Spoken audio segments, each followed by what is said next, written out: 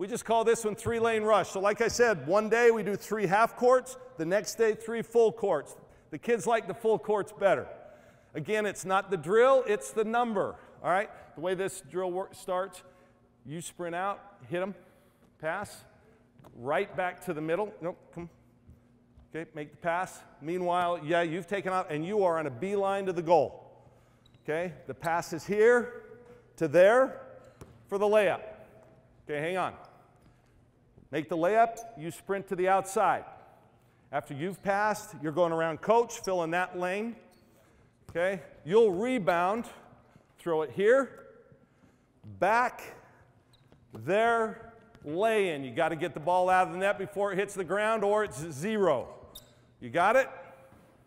We call it just 3-lane rush. I think this is an old Pat Riley deal, okay? A lot of talk in any floater pass, 0. And coaches, sometimes there's nothing better, man. When you want to make them work, they think they've been pretty good. We just knocked off Mississippi State or somebody like that. They're feeling pretty high and, mighty about themselves. And you can just bust their ass out here, okay? All right, let's go. Talk. Good, right back. Finish Cam. Good. The sprint. Never hits the floor.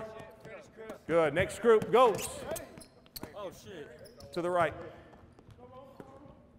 That would have been a 0, right? That pass back to the middle was down at the knees. Good.